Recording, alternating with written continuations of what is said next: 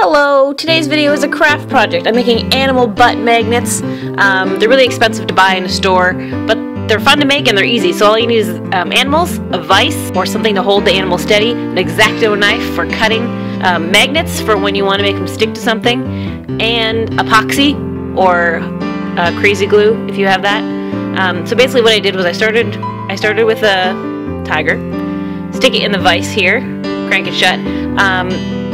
I didn't squeeze it too tight because I didn't want to squish it or make marks on it, but since I'm only using the butt, it wouldn't have been that big a deal because I wasn't using the front. Plus I'm going to paint them later, which you don't have to do, but I'm going to paint mine. So I just use the X-Acto knife. They're actually softer than they look, so it wasn't that hard to cut through, so I'm just going to saw my way through. Don't cut your fingers off. Most of the cuts were pretty smooth, which was good for when I wanted to put the magnet on, but some of them I had a little trouble with. There we go. That's my first animal butt. Now try the hippo. It's a cleaner cut. Yeah. And a bear. I'm doing the whole animal kingdom here.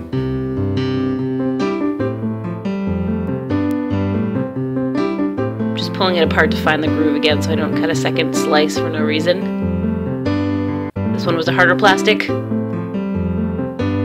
Yes, got it. And then I did this 8 more times, or 7 more times I guess. I had 10 animals. There they are! Woo! So many animals. I kept the heads in this picture to really emphasize how many halves of animals I have. So many animals. Alright, next step, spray painting them. I wanted to make them gold because I'm all about classy animal butts. To avoid getting spray paint on my nail polish, I stuck a, what did I stick in there? A paper clip. And then I shook up the spray paint and sprayed away.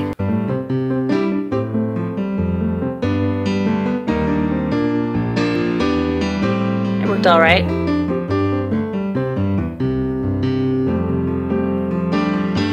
There you go, a little rotisserie action to see all the sides. It's very gold. Look how purple my hands are. It was very cold outside on this day.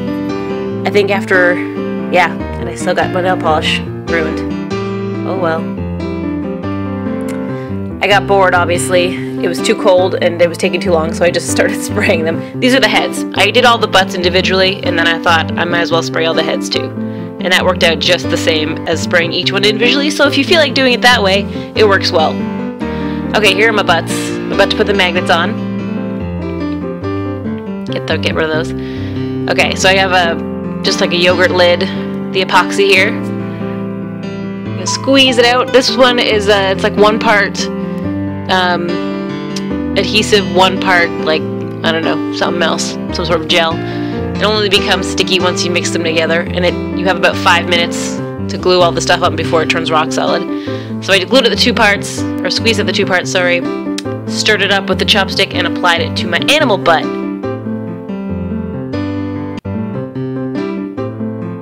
I used a little bit too much glue. I should have used a little bit less because when I stuck the magnet on, here it is, sticking the magnet on. When I laid them down to dry, the magnets slid down. So they're not in the center, they like slid down to the bottom. And that's what the final thing, and because of the sliding, some of them got glued to the table, but I got it out, yeah. Anyway, there we go. Does it work? Yes, it does. Woohoo! Beautiful. And it also holds things, which is perfect for magnets. Look at that. Gold, magnificent animal butt. Perfect for holding your kids' homework to the fridge, your most recent paycheck stub, whatever you want. Animal butts. Okay, thanks so much for watching my DIY animal butt magnet tutorial. I hope you liked it. I hope you try it out yourself, and check out some of my other videos. Thanks for watching. Bye!